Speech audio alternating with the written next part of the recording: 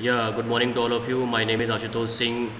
So today we will discuss about the heat transfer concept for one-dimensional steady-state heat conduction equation for a plane wall. So this is lecture number 2 for heat transfer through plane wall and a composite. Heat transfer process are classified into 3 types. The first is conduction, which is defined as the transfer of heat occurring through inverting matter without bulk motion of the matter. In figure 1.1 shows the process pictorially. In this figure we see that there are two surfaces. One surface which is maintained at a very high temperature, that is T high, and the other surface that is which is maintained at a lower temperature, this is too low. So there is a huge difference between T high and T low, and the heat transfer take place from the high temperature to low temperature. This is a solid wall. This is a solid wall which have a conductivity K throughout the material, as we assume that the material is homogeneous and isentropic throughout the surfaces. So a solid has one surface at a very high temperature and one at another temperature, lower temperature. This type of heat conduction can occur, for example, through a turbine jet blades, and the outside surface which is exposed to gases from the combustor, it is a very higher temperature than the other side which has cooling air next to it. The level of wall temperature is critical for a turbine blade. So in this diagram we can easily understand that the heat transfer take place from T high to T low temperature, and this is a plane wall, this is a solid wall, and the heat transfer rate is denoted by a small q dot. Next is the second heat transfer process is a convection process, or a heat transfer due to flowing fluid. So the fluid can be gases or a liquid. Both have application in aerospace technology. In convection heat transfer, the heat is moved through the bulk transfer of non-uniform temperature fluid. So we see that in case of conduction, the heat transfer take place generally in solids, but there is no bulk motion. But in case of convection, there is a huge bulk motion and there is a velocity evident.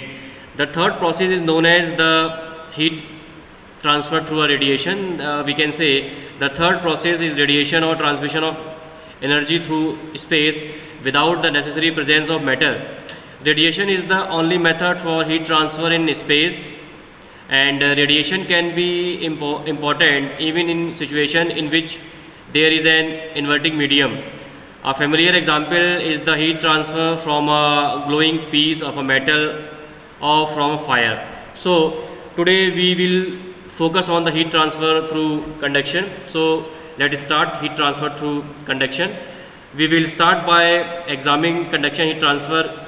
We must first determine how to relate the heat transfer to other properties, that is mechanical, thermal, geometrical. So the answer to this is noted in experiment, but it can be motivated by considering heat transfer along a bar, assuming two heat reservoir TA and TB as shown in figure 2.1. We can see there is two surfaces, this is TA and TB, and the rate of heat transfer, that is Q dot, which is flowing from TA to TB temperature, and the length thickness of the bar assumed to be L. So it is noted that the heat transfer rate Q is a function of temperature of the two reservoir, the bar geometry and the bar properties.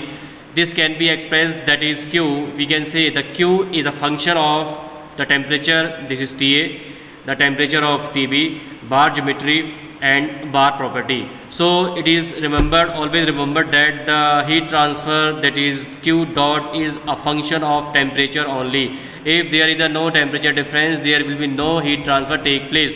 So it also seems reasonably to postulate that the heat transfer Q should depend on the temperature difference TA minus TB. If TA minus TB is 0, then the heat transfer should also be 0. The temperature dependence can therefore be expressed, that is Q is a function of Ta minus Tb and Ta and Tb and bar geometry and bar properties. So where Ta and Tb are the temperature of the bar at the two surfaces. We can see easily on this diagram 2.1, this is the heat transfer along a bar. Next is the steady state heat dimension conduction for a one-dimensional equation. So this we can see in this diagram the rate of heat transfer. This is Qx is flowing in a x direction only.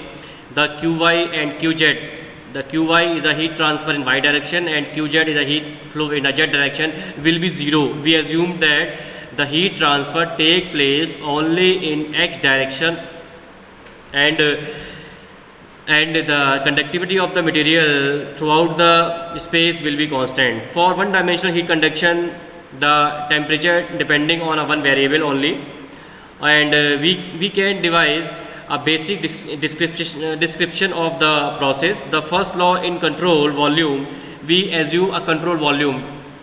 So the first law in control volume from with no shaft work and no mass flow reduce the statement, that is the summation of del Q for all surface is equal to 0.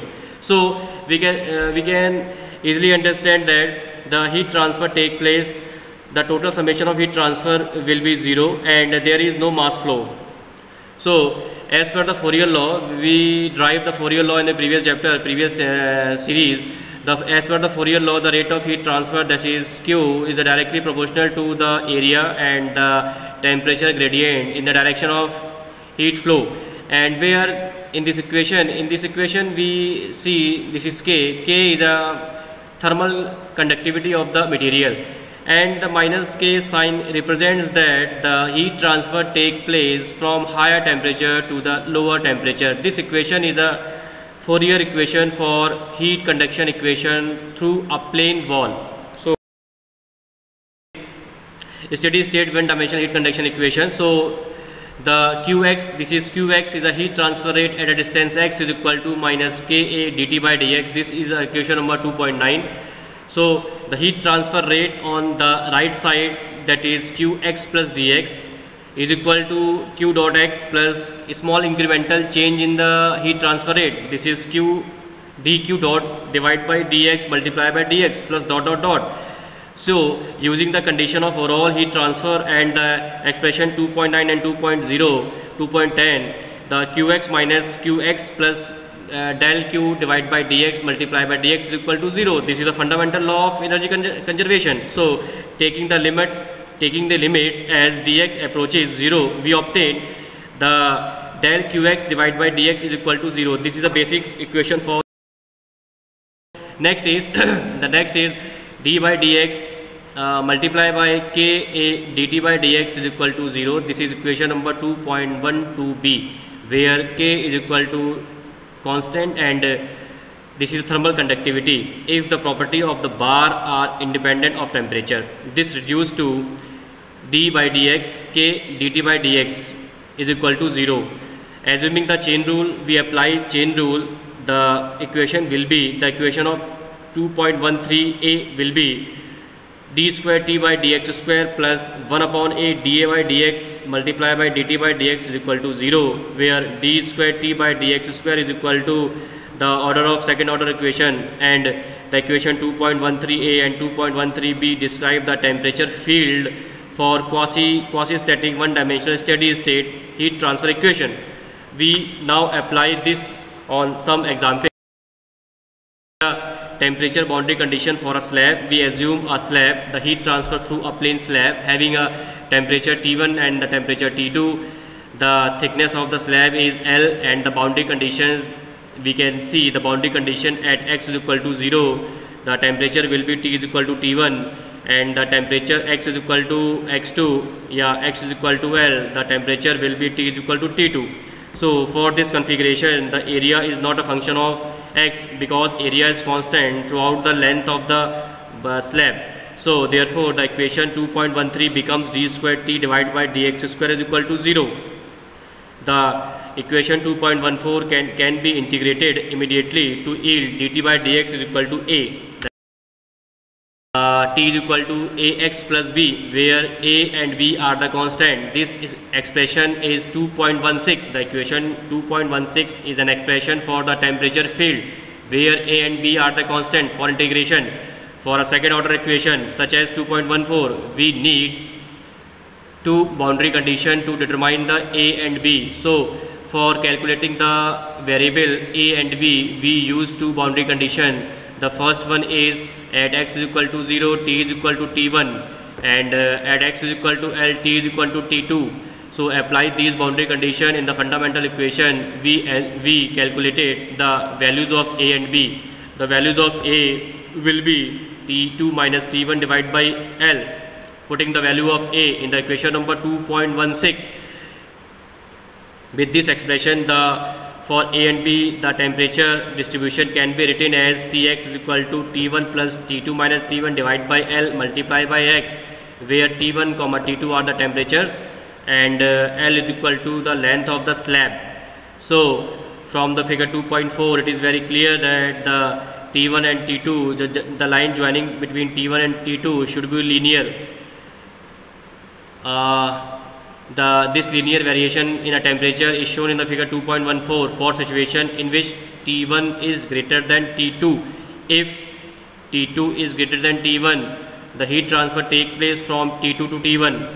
For finally, the heat flux which is flowing through the T1 and T2, this is Q is equal to minus Ka dt by dx. This is a Fourier law, and minus K dt by dx is equal to minus K T2 minus T1 divided by L is equal to constant. So where T1 minus T2 divided by L is equal to the temperature gradient between the wall material. So finally we can calculate the heat transfer for a plain slab is equal to minus K multiplied by T2 minus T1 divided by L. So T1 minus T2 minus T1 is a temperature difference.